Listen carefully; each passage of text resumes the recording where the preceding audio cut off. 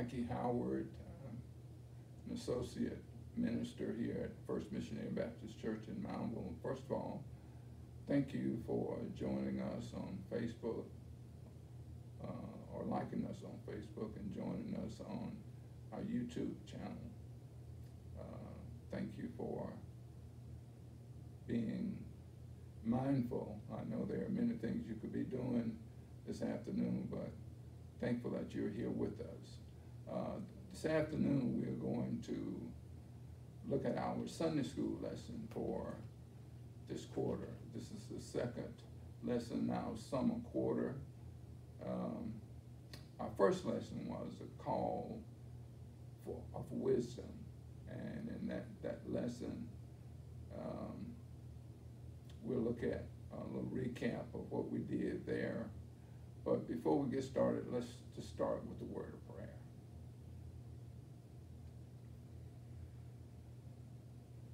Lord, please give us the grace to seek first your kingdom and your righteousness, knowing that all other things that we need will eventually be added. In Jesus' name we pray.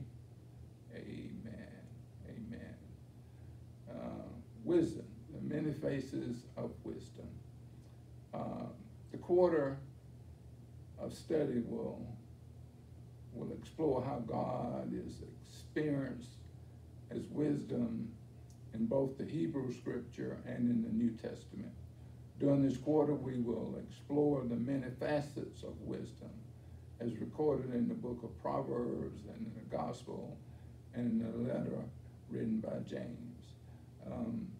I would like for you to get your commentaries ready, your Sunday school books ready, your Bibles ready as we delve into this book of Proverbs. Proverbs, the second chapter, verses 1 through 11.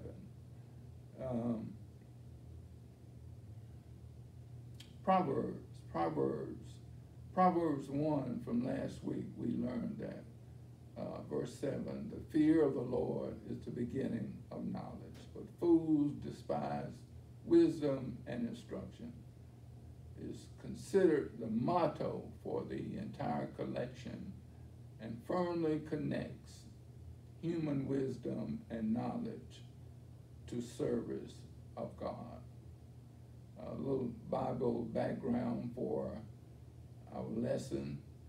Proverbs 2 has its background in a culture, a Jewish culture. It's sort of a Jewish belief system that saw knowledge as, that knowledge was something that came from God. The Israelites had a tradition of seeking God's face in everything and in anything. The value of wisdom, our lesson for this week, has many perks, many advantages to it. The value of wisdom, one of the perks is that it's work for the good of all. Another is live together in harmony. And in this day and age, that's something that we should strive to do. Wisdom is walking together. Wisdom, as you remember, Joseph resists temptation and walk on just and good path. Wisdom, following godly wisdom, pays off. Our unifying lesson principle for this afternoon. People, we feel compelled by something greater than ourselves to act wisely when confronting feelings of inadequacies to complete a task.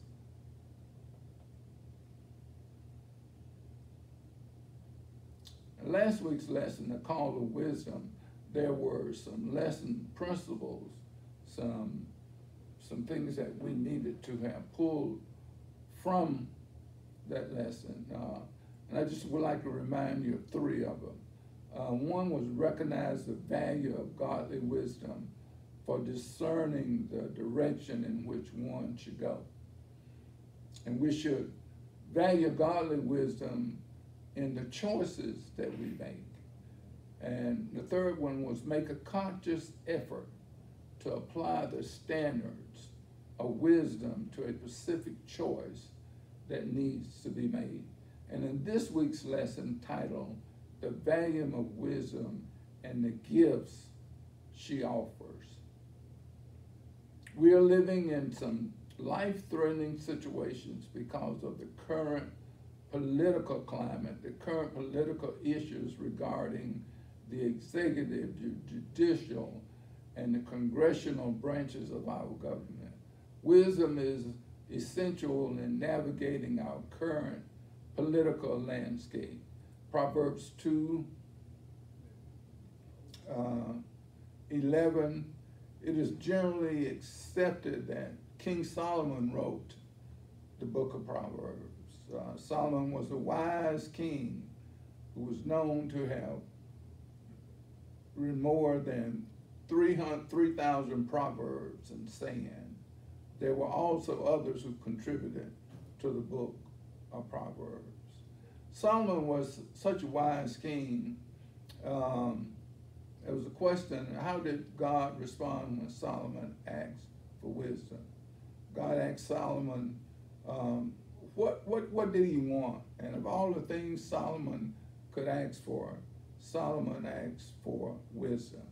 It says in 1 Kings verse 3, Solomon is described in following positive term. Solomon loved the Lord, walking in the statutes of his father. One night the Lord appeared to Solomon and said, ask what I shall give you. In response, Solomon answered, give your servant, therefore, an understanding mind to govern your people, that I may discern between good and evil. For who is able to govern this, your great people? This passage notes it pleased the Lord that Solomon had asked God. And when we do things that are pleasing to the Lord, God delights to give wisdom to those who truly seek him. Our unifying lesson principle for the lesson this week, we search for life meanings through wealth, wisdom, and other worldly things. What is the best method to use to search for meaning in life? What is the best method to search for meaning in life? Wisdom's treasure is more valuable than riches because it can center a person's heart and will and thoughts towards the knowledge of God. And until a person's heart is changed, nothing will. The objective of this week's lesson is to understand that the search for the wisdom that comes from God is more important than striving for wealth or any other temporal gains. Yearn for the wisdom that comes from God and to make a consistent effort to send our hearts, our will, and our thoughts in the wisdom that comes from God. So before we go any further, let's read our lesson for this afternoon. Proverbs 2, starting with verse 1. My son, if you receive my words and treasure my commands within you, so that you incline your ear to wisdom and apply your heart to understanding. Yes, if you cry out for discernment and lift up your voice for understanding, if you seek her as silver and search for her as hidden treasure. Verse 5, then you will understand the fear of the Lord and find the knowledge of God. For the Lord gives wisdom. From his mouth comes knowledge and understanding. He stores up sound wisdom for the upright. He is a shield to those who walk uprightly. He guards the path of justice and preserves the way of his saints. Then you will understand righteousness and justice, equity, and every good path. Verse 10, when wisdom enters your heart and knowledge is pleasant to your soul, discernment will preserve you. Understanding will keep you. What does it mean to turn one's ear to wisdom and to apply one's heart to understanding? It means taking the time to listen to truth that comes from a tired and trusted source. The first step is to listen. The first step is to listen. When we speak, we can only share what we supposedly already know. But when we listen, there is at least a possibility that we may learn something new. Wisdom is often personified in the Proverbs and is presented in the feminine gender as a relationship to be desired. Get wisdom. Get wisdom. Get understanding. Get understanding. Forget it not. Neither decline from the words of my mouth. Forsake her not, and she shall preserve thee. Love her, and she shall keep thee. Anything that is of significant value requires a commitment of time and energy in order to obtain.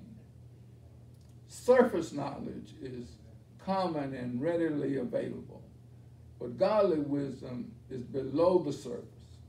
Godly wisdom is beneath the surface, and it must be pursued with a great purpose and intentionality in order to be realized. Yet another picture is offered here for the reward for living a life that is pleasing to the Lord. Book of Psalms, 119 number of Psalms, the 11th verse, records what happened when wisdom enters the heart. It says, I have hidden your word in my heart, that I might not sin against you.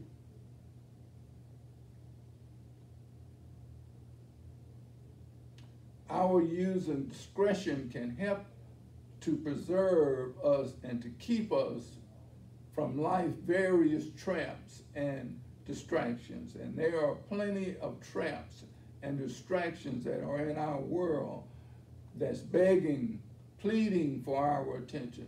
Discretion is defined as the quality of having or showing discernment of good judgment. This involves, but is not limited to, caution and reserve in speech and the ability to make responsible decisions. Understanding, applying these characteristics can be extremely helpful in business settings, in social settings, in family life, in our world today.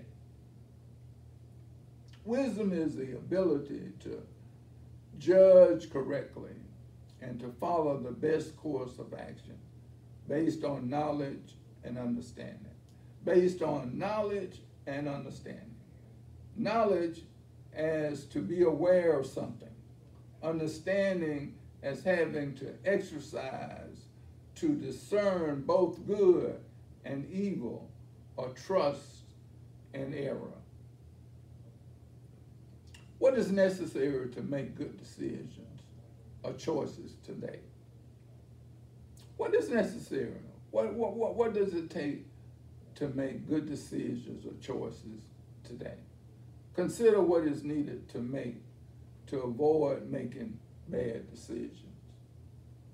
We need to think about the following actions we take in search of wisdom. Accept God's word. We need to accept God's word. Store up God's commands within. Turn our ear to wisdom. Apply our hearts to understanding. Look for wisdom as silver. Search diligently for wisdom as hidden treasures. Refer to Proverbs 2, verse 8 and 13. Compare the course of the just with a walk in dark ways. Compare the course of the just. Verse 8. He guards the path of justice and preserves the way of his saints. When we are just, he'll guard the path of justice and preserves the way. He keeps us. He keeps us. Verses, when we walk in darkness, verse 13, from those who leave the paths of unrighteousness to walk in the ways of darkness. For those who leave the path of unrighteousness to walk in the path of darkness. Look at the process of gaining wisdom through a consistent process of growth that includes. And we as believers, we as followers, we as Christians, we as followers of Christ, during this process of sanctification, during this process of growth, as we grow, it's a process. Wisdom, it gives us some things. Trusting and honoring God. Realizing that the Bible reveals wisdom to us. Making a lifelong series of right choices. When we make choices, learning from our errors and recovering, we will do better. We as saints, we as believers, we need to stay steadfast with the Lord. And wisdom is one of the virtues that we need to stay close to. As we conclude our lesson for this evening, and I strongly encourage you to keep up with your lessons for this summer quarter. There are some types of clothing that can be worn during certain seasons of the year. However, there are other types of clothing that are considered all season and can be worn year round. Wisdom is one of those all season types of garments that can and should be worn all throughout the year. The type of wisdom that we need for living comes only from God. An ounce of wisdom is worth more than a pound of wealth nor fame. One need not grow old in order to appreciate and utilize the power of wisdom in life. Our lesson for next week is the gifts of wisdom. Wisdom and justice from the pathway of a righteous life. And it's taken from Proverbs, the 8th chapter, verses 8 through 14, verses 17 through 21. I strongly encourage you to read your lesson for next week, and as we delve into the lesson, we're prayerful that we will be more understanding of what God intends for us to be and the way that he wants us to live. Let us pray. Lord, thank you for the gift of wisdom. May this powerful trait permeate our thoughts, our speech, and our actions. For as long as we live, God has extended to us an open invitation to go to him in prayer. And he has promised that when we knock, the door will be open. But we must persevere in our prayer. We are to keep knocking. We are to pray daily and throughout each day. And when answers are slow to come, we are to continue laying our heartfelt requests before him. He has promised to provide wisdom and directions when we seek his good and perfect will for us and for our nations. In Jesus' name we pray. Amen. Thank you.